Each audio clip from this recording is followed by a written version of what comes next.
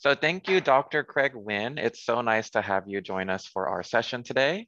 So this is about COVID living single and alone. Just a quick introduction about Dr. Craig Wynne.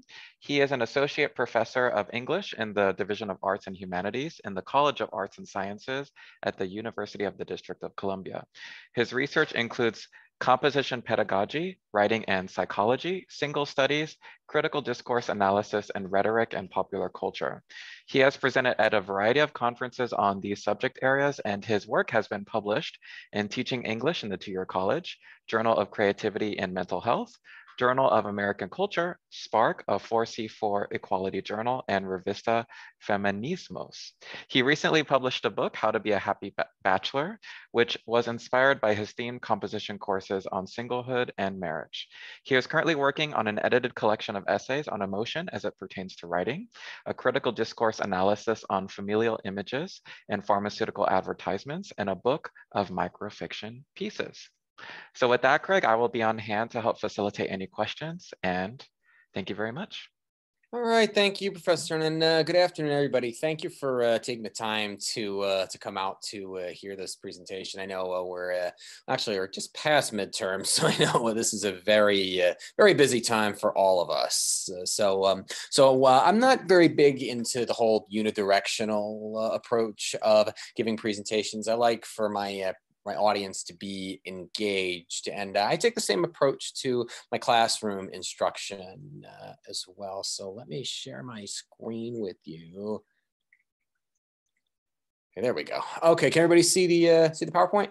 All right, excellent, excellent. All right, so like I do with my classes, I always like to start out my presentations with a free writing exercise. And what I'm going to do is, let me just put this link into the Padlet, into the chat for you. Just give me one. I'm sorry, just bear with me for a second. So what I'd like for us to do, I'm going to put a link into the Padlet for us. And what I'd like for you to do is let me just share my screen with you again, is describe your experiences. And I know that, and I don't know what, I think I know what Dr. Krauthamer's situation is, but I'm not sure about the rest of you. But describe your experiences, if this applies to you living alone during the pandemic. Has it been liberating, lonely, some combination of both? Have you adopted any new routines during the pandemic that's been going on for the past 19 months? And if you're not living alone, if that's not your experience at the moment, what is your experience living with another person, whether it's a spouse, children, a family member, roommate, what have you? And what are some things that you think of when you think of an adult who lives alone? So what I'd like for you to do is to just take about 5 minutes just to get what you can into a physical form, and just post on the Padlet, and then we'll discuss. Excuse me, Dr. Wynne, we're having trouble opening up the Padlet. Oh, let me. I can put it in the chat again if it's having issues. All right, sorry. Participants. Sorry, let me try this again.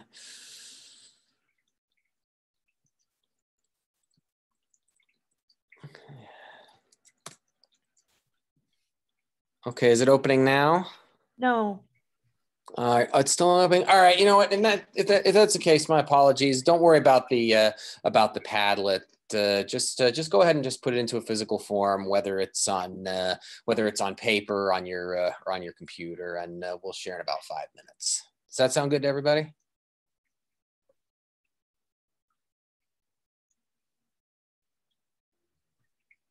All right, excellent. Sorry about the inconvenience.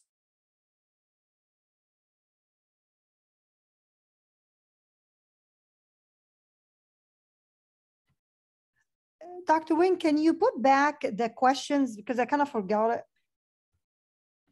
on the screen? Thank you.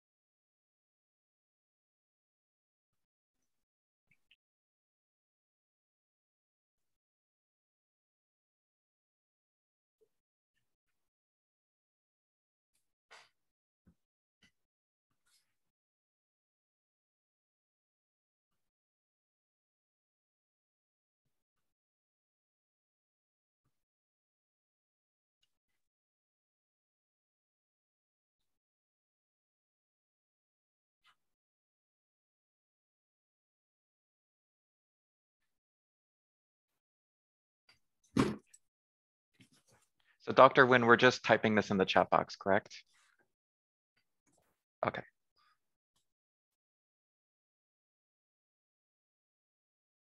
Sorry, let me unmute.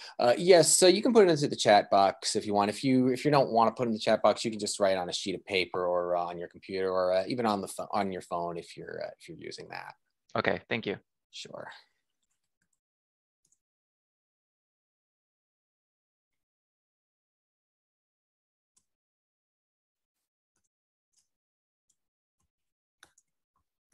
Okay, I see we have a few people who are just coming in. What we're doing right now is just a free write, just about your experiences either living alone during the pandemic, or if you're not living alone, what is your experience living with another person, and what do you think of when you think of another person, of someone of an adult who lives alone?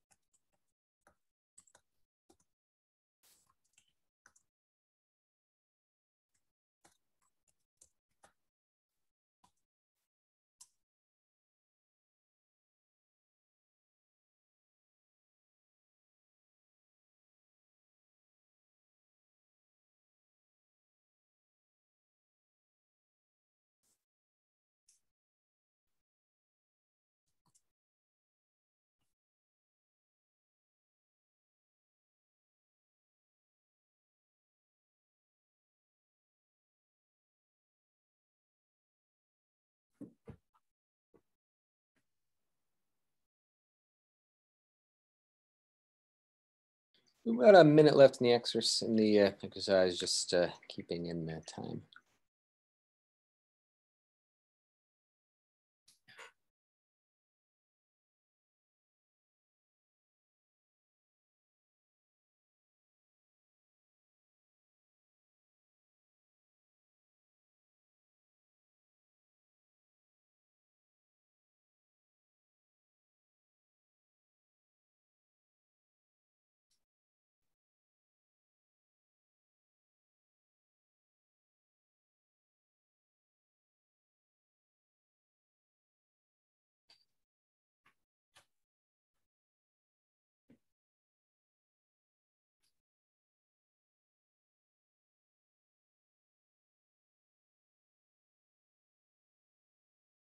Okay, so that'll conclude the writing portion. If you're still writing, I definitely do not want to interrupt anybody's flow. So if you're still writing and if you're really on a good on a good track, just please do keep going. But I saw a few of you wrote in the chat, so I'd like just to give a few minutes for people to speak into the microphone if you're so inclined. So it seems that we have two people who do live alone and two people who have actually no, never mind. Professor Wong, did I pronounce that right? Professor Wong. Okay, so Professor Wong, Dr. Brown, and Julian King. So you wrote a little bit about living alone, and David Cernan and Dr. Krauthammer, Krauthammer rather. You wrote about living with other people. So we have a nice variety of experiences. So what I'd like is just for somebody first who lives alone, just to talk a little bit more, to elaborate on what you wrote. So what are some ways that you've been able to either reflect on just your own practices or to to pursue things you enjoy, or to develop develop your own routine. So somebody who lives alone, would you like to share that?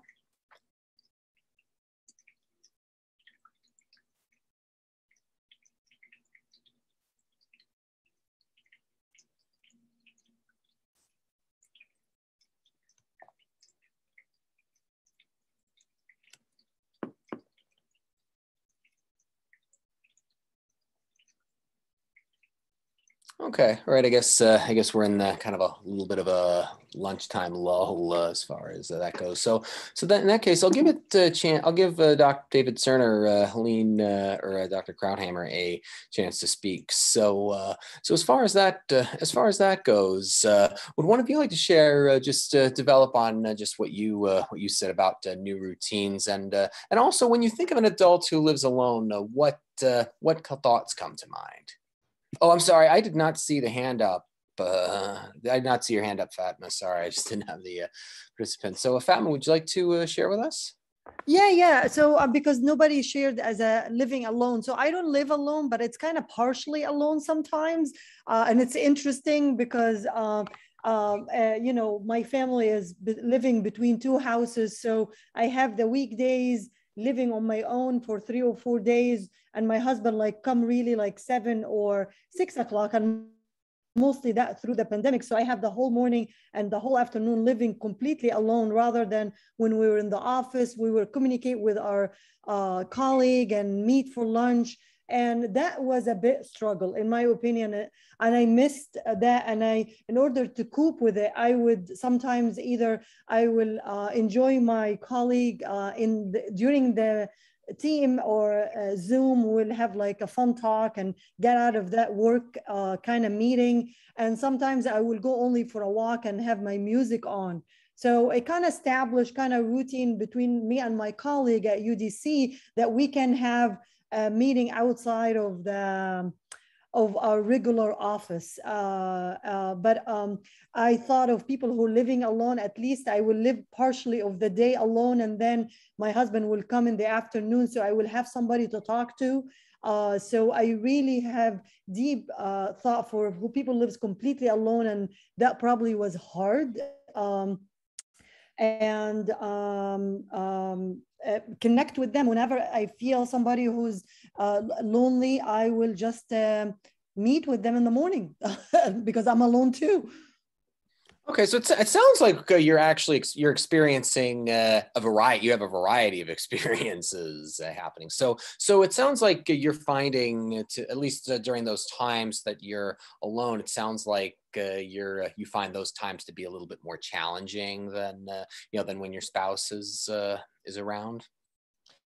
Yeah, and it's not only my spouse. I miss people. I'm a people person. So having not people around me, that was a big challenge. And when the kids here, just all kids and spouse. So it's just not my professionals or my friends. I just we couldn't have that. Okay, and all right. So, and it sounds like, and I'm just reading the chat. It sounds like Dr. Wong and Dr. Sneed seem to be in sort of a similar place. That that not being able to interact with people can be very challenging. As far as that goes. So so David, I see you have your hand up as well. What did you want to add? Well, I mean, I don't live alone, but I wanted to speak on one of my best friends living alone during COVID. He had a very rough time. So I know that he has 2 cats that helped him, having some pets around. He also took up some hobbies, including gardening. So I know that when he shifted his focus away from the media coverage of the pandemic onto more of things that he can enjoy at home, that helped him tremendously. Okay, so being able to kind of shift your perspective, so your friend was able to kind of shift his perspective. Definitely. as far as that goes. So Mhm. because this is a kind of a more practical presentation, I don't want to go too much into history or theory, but there are some terms that I do think it's very helpful for you to know if you haven't heard them already. Dr. Krauthammer, I've probably told you about these before, just in presentations that we've been in, but there are terms singlism, matrimania, and amatonormativity. And I'm not sure if this necessarily applies to any of you, but I find that it can become internalized. And what singlism is, it was a term coined by a psychologist named Bella DePaulo in her book, in her article, Singles in Society and Science, which came out in 2005. And what that essentially is the stigma that society has against those who aren't married or partnered in some way. And this can be a lot of this can be very subjective, but it can range from policies that benefit the married. Like, for example, married couples can share in tax breaks. For example, there are discounted rates for married couples, to kind of microaggressions that some singles might face, like at a family gathering, for example. Like if they're at a wedding or some kind of holiday gathering, and someone says, "Oh, when are you getting married? Settling down, yada yada." So that can so it can take on those kinds of forms, and it can also become internalized on occasion, depending on your perspective. Matrimania is kind of society's over-the-top obsession with weddings and marriage, and it comes out in in reality shows like The Bachelor, for example, where everybody's competing for that wedding ring, so to speak. So that's what matrimania is, and it was also coined by DePaulo rather. There's also another term that's a little more recent called amatonormativity, which was devised by a scholar named Elizabeth Brake in 2012. And what that is it's the belief that there's one central amorous relationship that needs to take priority above others. So, for example, if you're in a monogamous romantic relationship, or if you're in marriage, there's that belief that the needs of your spouse need to be placed above all others. And I should probably have given a bit of a trigger warning that those of you who are in those types of relationships, it could be a trigger. So I just wanted to give you that warning. So I did want you to be familiar with those terms, and the way this relates to living alone and loving it is that it can be a good thing to be aware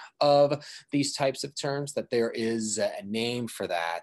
And and I don't know if that's the reason that some of you might be feeling isolated, but and in the case of Dr. Krauthammer, one of your children might be feeling like that.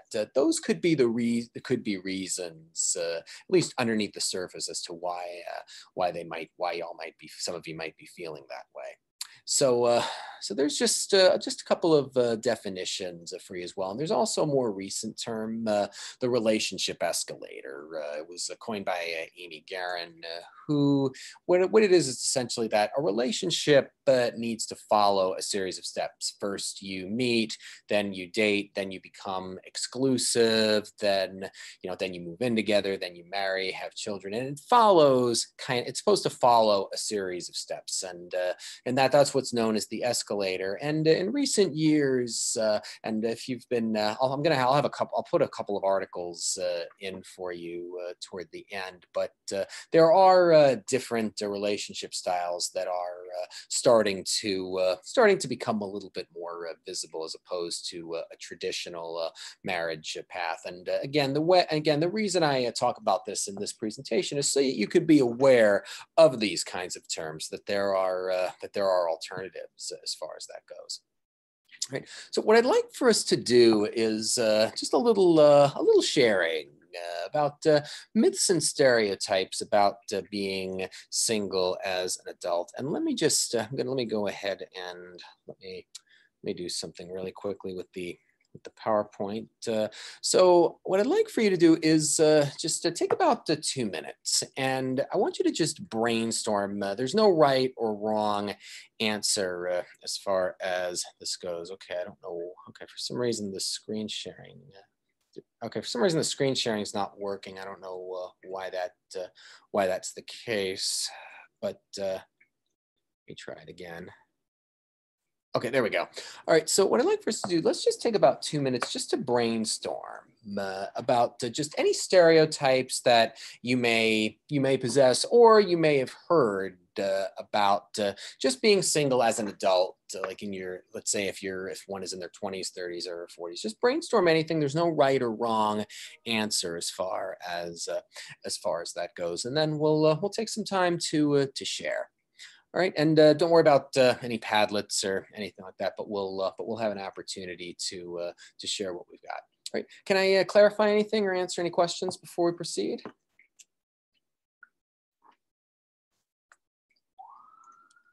So we'll type in the chat a myth or a stereotype about being single. Yeah, just any stereotypes, anything you may have heard, or anything, even anything you might believe about being single as an adult. Does that make a little more sense? Yeah, so I'm just to be clear, it's not like I believe that a stereotype. Maybe that's what I'm gonna put. So just right, exactly. They don't have to be what you believe. Just maybe things you've heard.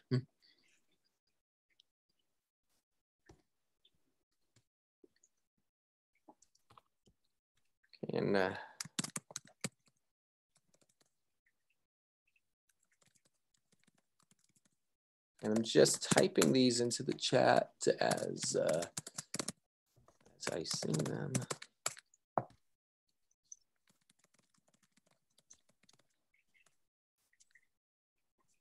Confirmed old bachelor. I love that. Go for it.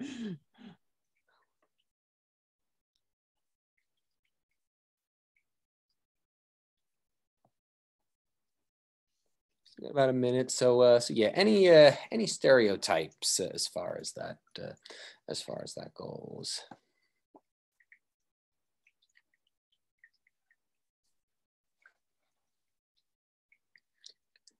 Yes, and to follow up on Dr. Krauthammer, there is definitely some intersectionality involved in this conversation as well. Singlism. There's a lot of sexism as far as that goes. And Helene, if you'd like, we'd love to hear just some of these terms that you've got as well. I don't want to say them.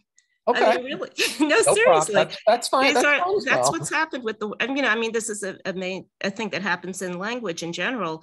The terms for men are always much more positive. Have been much more positive for men than they've been for women. And again, there you go. Thank you, Rosie. And that actually started out to be not such a bad word, but now it has so many negative connotations, and that I think is I just feel like the experience is different for men than it is for women. Right. Yeah. Right. And and language, and we'll talk about that as well, how the language we use can contribute to this. And I know you and I both study language, so language can really be a tool as far as that goes. But I love this list. Okay, cat lady. Okay, so all right, so I am going to put that on there. And my cat is being very needy, so I tend to play into the stereotype of the cat male right there. So y'all can say hi to Chester if you're. My cat wants to make an appearance too, so let's see. All right, hang on. Let me. Hang on. There's my cat, right? Okay. All right. What's your cat's name? My cat's name is Homer, and hi, Homer.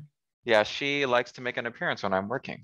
Right? Yeah, yeah, Chester. Yeah, so does Chester. My students are pretty familiar with him Of at this course. point. But yeah, we go into these different stereotypes about being single as an adult, and pardon the typo here. But a lot of these, and the reason I want us to be able to talk about these is so that way we can see that that a lot of these language can be internalized. So now, unfortunately, I have to stop the sharing the screen in order to actually see the chat. But would anybody like to elaborate on any of these terms? On why do you think we might have some of these stereotypes? So I see career-oriented, unhappy, not social, selfish, lonely, scared of commitment. So anybody, why do you think we might that society might have any of these stereotypes? Would anybody like to? Yeah, I can David? go. I think what Helene was talking about is so true, because I think in heteronormative sense, women were supposed to marry, have that typical household, take care of a family. So whenever they don't do that, for example, I know in Korea, uh, I have family in Korea, and I know that if they're focused more on their career instead of having a family, then people view that negatively. Thankfully, that's changing with the younger generation, but I know that that can be an issue for many. Right, Um, and yeah, and in a lot of my own recent research, and a lot of the the Asian countries in China and Korea and Japan, it's becoming much more commonplace to not go that route of having the family. But if we look, but one of the things, and as I'm looking at all of this material that everyone put up on the screen, a lot of these do come from our societally defined terms that they come from different sources, and I also wanted to give you a visual of the relationship escalator as well, of of what society tends to tell us, and also in looking at a at language, to build on what Helene was saying earlier. This is just an example of some of the rhetoric, and if you're okay with it, I would love to copy and paste the what y'all just posted in the chat and use it for a future presentation. But a phrase like "better half." The problem that a problem I have with that phrase is, okay, so what, am I a half, are you a half a person? What does that mean? Essentially, and something like, I know a person who would be perfect for you. Obviously, I am a person who lives alone, given that I'm giving this this topic, but I've had that to happen before. I'm not necessarily looking to be set up with someone, but somebody who comes to me and says, "Hey, I know somebody who'd be perfect for you." Okay, why did you assume that I'm looking, and why would they be perfect for me other than the fact that they're single and I'm single? What else do we have in common as far as that goes? And why? And also, why aren't you married? That's also something, also a question that some of us do deal with. And going into the intersectionality involving gender, the old maid, as far as that goes, I also have an issue with the phrase "still single," as if that's a problem to be fixed. And the reason that I want to bring in this language into a presentation about living alone is to be aware of the problems that are inherent in in these kinds of phrases, that these make assumptions about the right way to live, as far as that goes. And I see somebody's in the chat. Okay, and Susie, so you're going. Okay, so it sounds like you have that, like you're facing that issue as far as that goes. So using the phrase "still single," and also using the word family when you mean people, and this is something. This is what politicians and business use, that we're trying to help American families, and there's the Working Families Party. The problem that I have with that language is that I think when they say family, they assume that everybody is part of a nuclear family unit when that's just not true, as as David was just bringing up right now. So again, I think it's a good thing to be aware of this, of how language tends to affect the way we think, as far as that goes. And additionally, I'm also very big into popular culture, analyzing popular culture. And I don't know how many of you are, anybody know where this comes from? Anybody know what movie this image on the left comes from?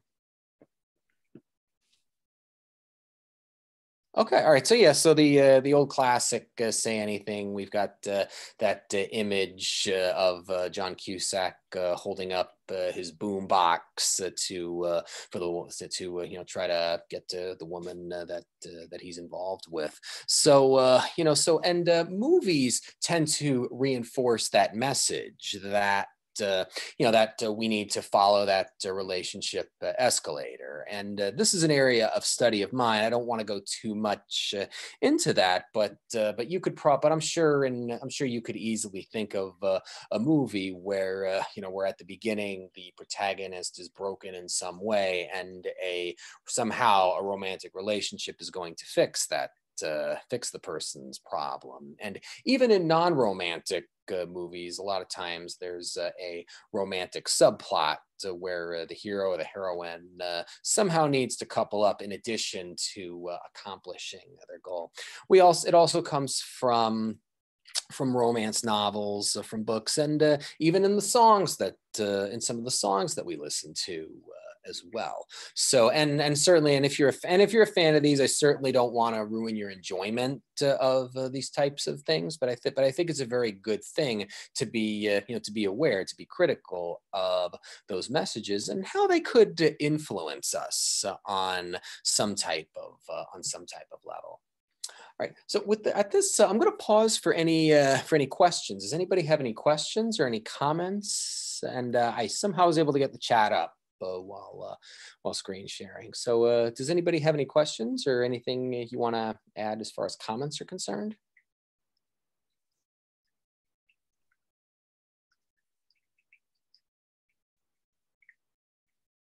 Okay. All right. So, and if any come up, just please do feel free to use the chat. But I do want to give another exercise. So this is a thinking exercise. So so how do we help students combat stereotypes? Okay. All right. Is that a question? All right. And is that a question for me? Is that something for discussing? Okay. So how do we help students combat stereotypes? So, all right. So before I could answer that, but before I do, I'd like to see if anybody else has any ideas before I get into it. I want to give the floor.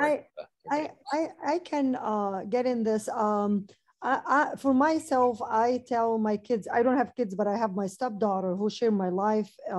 As I stated in the beginning, I tell them when they ask how we know the stereotype from facts, I say just question it.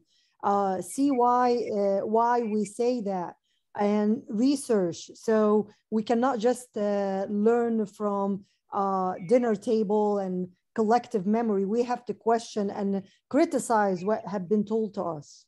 That's how I approach it.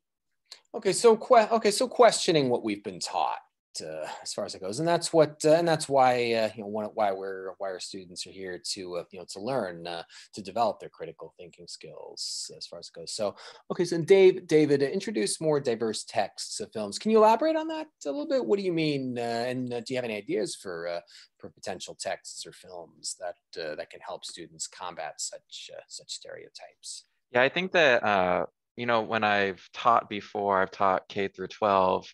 Introducing very diverse texts or texts that go against the norm, that are just not heteronormative. So I think when they have these diverse points of view, they're able to really combat those stereotypes that they built up. Okay, so being able to being exposed to texts that that have alternative messages to to the essentialist point of view. Okay, so those are ways that that we can do that. And one thing that I do is this semester I'm actually theming my IJED 110 classes around social justice. I teach in the interdisciplinary general education program, and I actually include single studies as part of social justice. Students are currently reading John Thompson's "I Came as a Shadow," so they can learn a little bit more about white supremacy and about racism. But they're also learning about different types of marginalization as well. As far as that goes, they're learning about ageism, sexism, ableism, and they're also reading material about singlism. A couple of articles from Bella DePaulo. And if anybody's interested in this at all, I'll put my email up at the end of the presentation, and I'll be happy to share any resources with you. And I also wrote the book that David mentioned that I wrote, How to Be a Happy Bachelor. Students are reading part of mine as well, where I actually teach students specifically about what singlism, matrimania, and amatonormativity are, and they learn examples, and they also learn about ways that that they can combat that. And I'm certainly not advocating that all students stay single. If that's if students do want to marry or get into a monogamous partnership, that's certainly fine. I'm certainly not anti marriage or anti relationship, but I do essentially want students to be aware of these types of this type of thinking, that and so in that way they don't necessarily need to enter a relationship just because that's what society appears to be saying, that they can explore alternatives if they're inclined to do so. Okay, so and all right, so yeah, so little fires everywhere. Is that a TV show? Is that a movie? Is that a book? Okay, both book and show. Okay, so all right, so I will definitely bookmark this as well. All right, so are there any other questions or comments? So some great discussion we've got happening. Are there any other questions or comments? Thank you, Dr. Wynne. This is Jack Huang. Thank you so much for the presentation. I just want to share also one thing, that especially during the pandemic, I think many single people, it could be really difficult for them, but at the same time at work, sometimes people worry too much about people who are single. And as a single person, that became sort of pressure at work, because I don't want to necessarily talk about that at work. Right. I know many people are concerned, but those kind of things actually makes things a little bit more difficult even. So I think those kind of things to, at work, how to deal with that kind of conversation with colleagues and, respecting each other, that would be really helpful. That's something I learned more during pandemic. Okay, so do you find that kind of thing like a little patronizing, if that's the right word? A little bit. Okay, yeah, and that can be if we're suddenly hearing all of those particular messages, and at the end of the presentation, I'm going to give you some additional resources that you can use to kind of help to sort of manage those feelings that might come up, and there's even some comebacks that you can use as far as that goes. And Professor Sneed, some recent animated movies have had strong female leads without romantic relationships. Examples are Brave and Moana. And yeah, and there are a lot of movies and books out there that are very pro-single, and I don't want this to be too much of a plug for my book. I certainly don't want to come across that way, but I actually do have a chapter on pro-single artifacts, books, TV shows, songs, movies that are very much pro-single and have essentially protagonists who don't feel the need to have relationships. And okay, yeah, and Dr. Brown, a lot of talk at work with colleagues is centered on family and dating. And yeah, and hearing a lot of that talk can, can be a trigger in a lot of those ways. And again, I'm going to give you some resources as well that can get you started on just learning how to kind of deal with these, how to work with these issues as well. All right. Are there any other questions or comments at all? Okay, so what I'd like for us to do is I'd like for us to do a little brainstorming exercise, and again, you can feel free to put it in the chat. So what I'd like for you to do is to just kind of brainstorm, think about things you enjoy, and just things that things that make you you. And just what can I do to enjoy singlehood and challenge some of these stereotypes that you might hear either explicitly or implicitly, like we discussed. And again, there's no wrong answer as far as that goes, but just something that you could see yourself doing to just to either continue enjoying singlehood if you are, or to try to enjoy it a little more and maybe challenge some of these stereotypes that you might be facing. All right. Do you need me to repeat or clarify anything about this before we proceed? All right. So feel free to place it in the chat if you're so inclined, and we'll go ahead and start.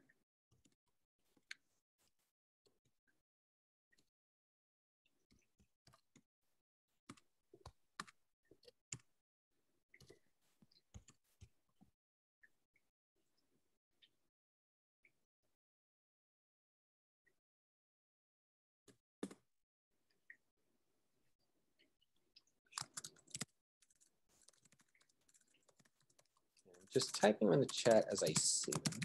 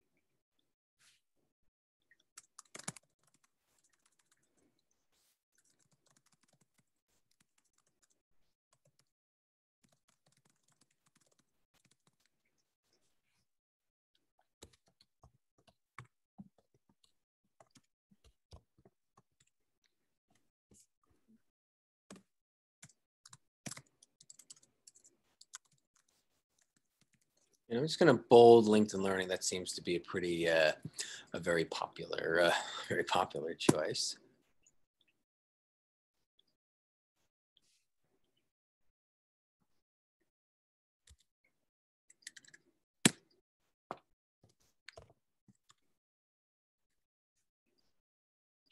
Ooh, it's travel.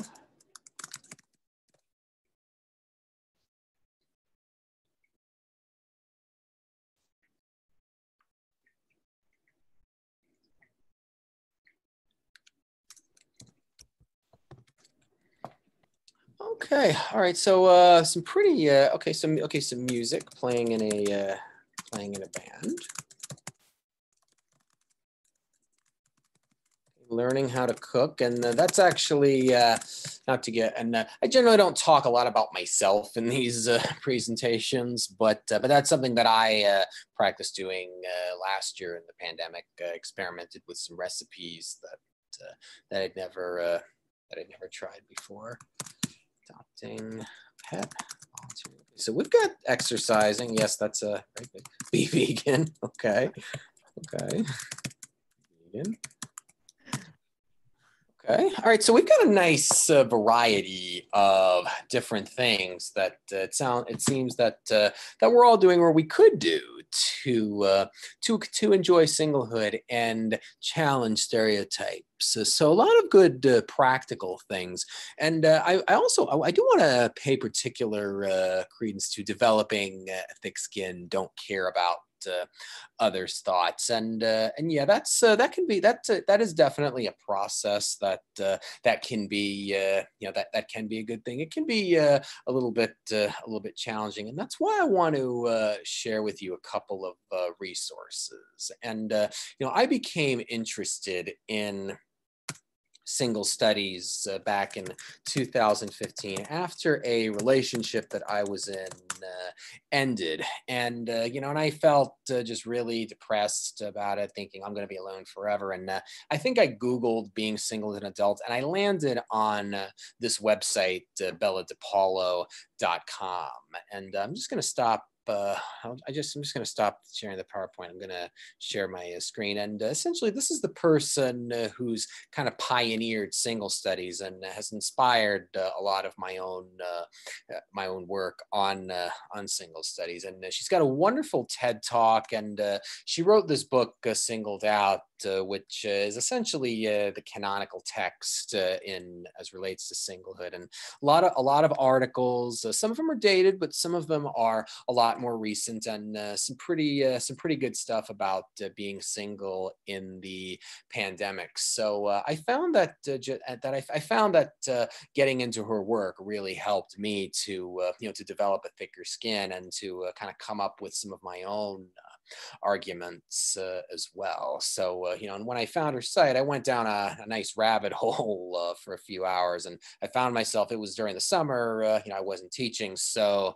I found myself just really immersing myself in her work, and I started a blog about it, and I'll give you the link to my own website about it if you're interested, not at the risk of sounding like I'm self-promoting here, but I started a blog on it, and eventually that led to writing some academic articles and the book, How to Be a Happy Bachelor, as far as that goes. So I was able to take these personal issues, and I was able to turn it into work, into productivity. So yes, I have some recommendations as well. I'm going to type in his name's Peter McGraw.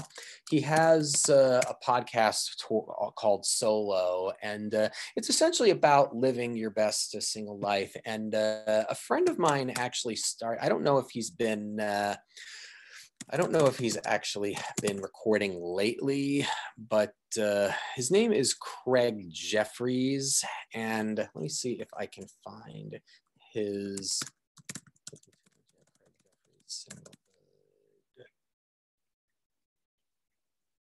Okay, I'll tell you what. If you want to send me your email, I can find that for you, and I can send it to you.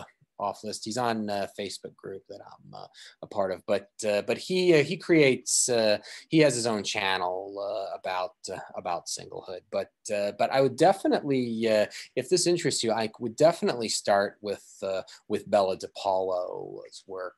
She has some great material. And if you're on Facebook, I'm also going to type in the name of a group that I'm a part of called the Community of Single People. We call ourselves COSP, or COSPers, and and if you request to get on there, make sure you answer the questions. Our group actually does talk about these kinds of issues, but I like to think of this presentation as kind of the foundation of living a good solo life, if that's the path that you're going on, either by choice or by circumstance. experience, and it can be hard in a world that despite population changes still does tend to value marriage and the marriage path.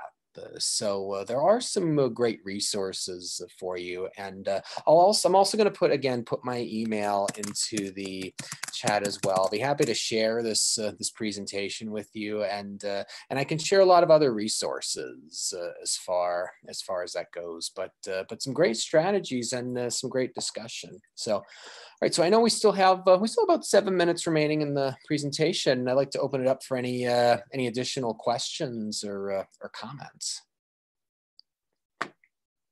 I have a question, Craig, and I'm really wondering about it. You know, I studied about collective society and individualistic society, and I came from Egypt. It's very collective, and we love to live in big families. And I was struck by how, and I've been living in the U.S. for the past 17 years, and my perspective, everybody really value individualism. And because of that, I found it throughout the pandemic that living alone was something that everybody was concerned about. Is this kind of criticize our individualistic as American or as a Western society? I just want to make sure I understand your question. So you're thinking the concern around living alone could be a criticism of kind of the individualism of America. Yeah, because if for individual society, it's okay to be alone. It's okay to be independent, and I can live alone, and I'm free to do whatever I want. You know, in a collective society like us, it could be really really bad, and it's really something that it could be highlighted. So for me, throughout that pandemic, when these issues kind of came to the surface, this is the first time for me to hear about it here in America for the past 18 years. That's really interesting, and I never thought about it.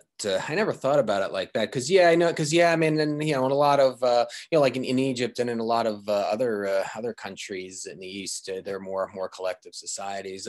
I think you could look at it that way. And this is just my own opinion. I think you could look at it like that, but I think though even in America, marriage is very much still privileged. Maybe not as much so as as in Egypt or as in other countries in the East. But but I still do think that could be a criticism of just individualism, maybe period, maybe not necessarily having to do with with Western culture or Eastern culture, but that's just my own thought as far as that goes. But it's definitely a good question to be thinking about, because I know that different cultures have different perspectives as far as that goes. Thank you. So, okay, see a couple of other questions. Dr. Brown and Susie, what are some healthy ways, Dr. Brown, what are some healthy ways to relieve stress? And I'm gonna put that to the group. What do you think there are some healthy ways to relieve stress are? I believe sauna, having sauna sessions with light music really help relieve the stress. That worked for me. And exercise. Okay, and I know exercise is a very big tool in my life. So I like music. Do you meditate to that music, Fatma? Well, I try not to use my computer or anything. Just like it's kind of meditate, because I stare to the ceiling, really not doing anything. Right. Okay. So those could be some ways of relieving stress. And okay, and I think Susie has a question. What are the advantages of being single? And a fair question. So I could probably go into that, but I'll let our fellow singletons take the try to answer this, try to give their own perspectives. What do you think some of the advantages might be of being single? Okay, you can go anywhere you want. I was going to say you should ask a married person with a lot of children. they Okay, could tell you. all right, Dr. Krauthammer, do you want to help us out with that? No, but I just want to get back to Fatma's point about our society as being an individualistic society as opposed to a communal society. But really, when you think about it, people living single is a very recent development. I think single people often used to live with their families or relatives. Just economically speaking, I think it used to be. This is a whole new thing. I don't know that much about it, but I think that's a very interesting way to look at this whole issue, because I think it's very recent in human society. But I do have to go now because, as I said, I'm trying to get to the next one. I'm going to try to do that from school. So thank you so much, Dr. Wynne, and everybody for a very stimulating discussion.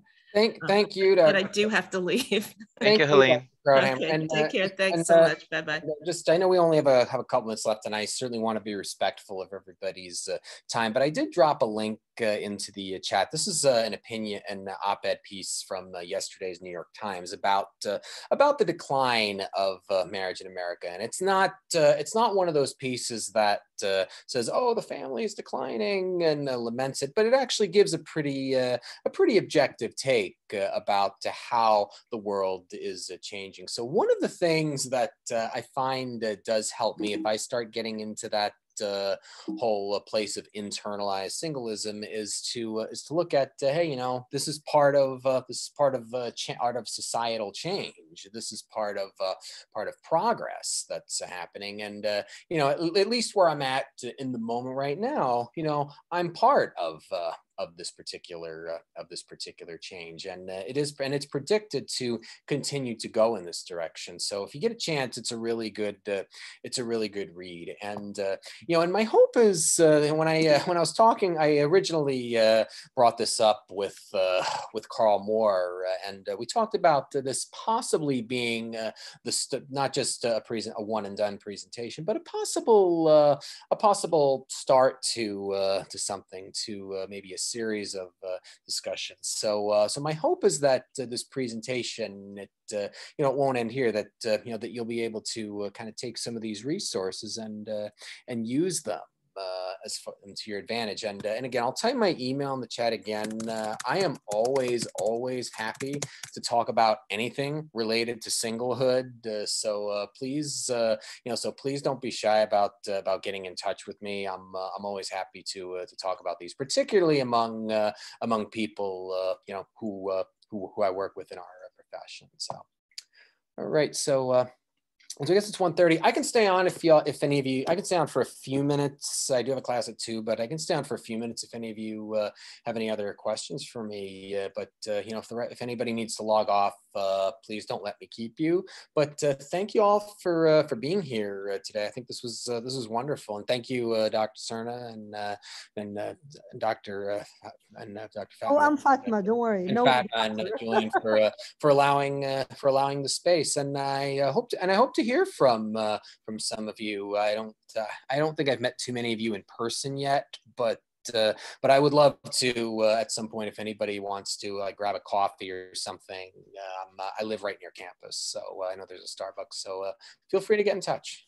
I just want to say thank you. That was really informative, very very nice discussion, and it made us really think deeply about the issue, not really to touch on the surface of it. So really appreciating having you.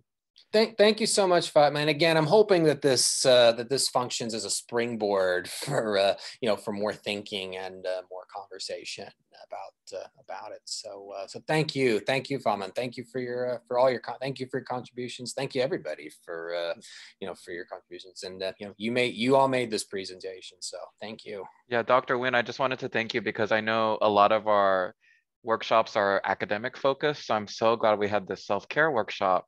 It's just something that we need to have a balance with our work, but also our personal mental health. So I do appreciate you being here. And for everyone else that was on the call today, thank you so much for your great discussions and questions. I thought that was just really livened up the conversation. All right. Thank you. And thank you, David. This is great. Really enjoyed it. Yeah. Well, thank you, Dr. Wynne. So for everyone here and for everyone's listening, we will share these resources. I will also upload this to our YouTube channel for others to watch as well. Thank you. Take care. Thank you. Okay, bye-bye.